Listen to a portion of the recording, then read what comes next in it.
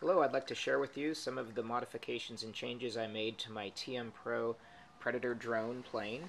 First off, I installed a steerable nose gear. The kit doesn't come with a steerable nose gear, which is really kind of annoying. So I just found one of those TMpro nose gear mechanisms over there on the back wall, and connected a servo to it, and then used a Y harness with the rudder and elevator, and then that's the steering there.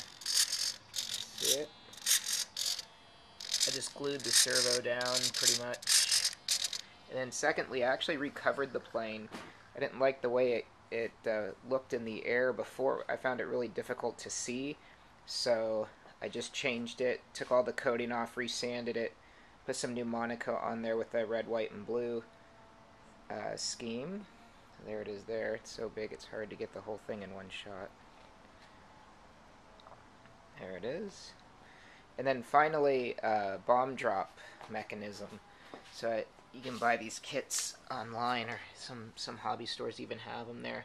But it does have a bomb drop mechanism. So let me hang it up in the ceiling here and show you how it works. Okay, so now you can see the bomb down at the bottom there. I did have to put in a piece of balsa wood to screw the connector to. What you don't see behind there is a servo connected to the slide switch, which actually releases the bomb. That's all on the inside. If I have to do any maintenance, it would be a bit of a drag because I have to take the balsa back out. So it's connected to the gear switch, so using a DX6i.